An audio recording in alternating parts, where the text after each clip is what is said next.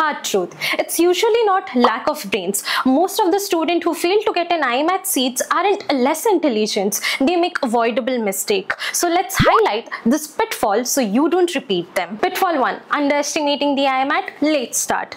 Some students think, I am a NEET cracker. IMAT will be easy, and start prep too late or too casually.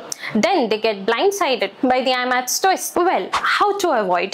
Treat IMAT as its own challenge. Start your preparation early. Even if you are juggling NEET, dedicate time to IMAT specific prep, logic, GK, etc. Respect the exam. IMAT is not easier or tougher than NEET. It is just different than NEET. A well thought out plan, maybe a 6 month of study prep, can save you from last minute panic. Pitfall 2. Skipping small section. A very common story. Student ace biology and chemistry but ignore general knowledge, logical reasoning prep. Result, they stumble on these questions and lose crucial points. How to avoid? Don't leave any section to chance. Even if logic or history is not your biggest suit, practice them regularly. It could be a difference between getting in or just missing out.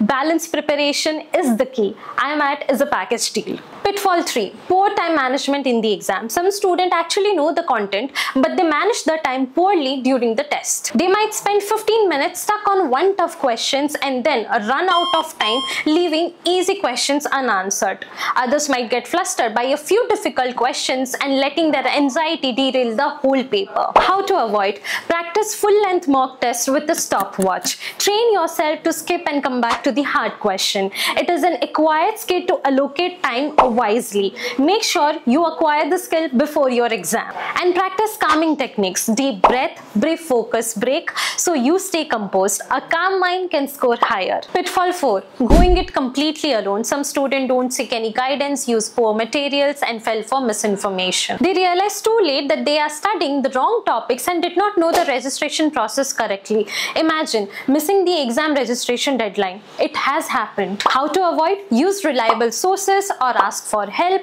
if you are not certain about something.